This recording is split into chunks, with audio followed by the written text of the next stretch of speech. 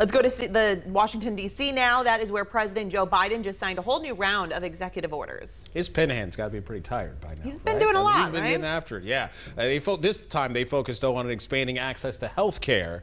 His main order directs government markets to reopen for a special sign-up window next month. The healthcare.gov markets will also take new applicants for subsidized benefits, something that was allowed under President Obama but discontinued under President Trump.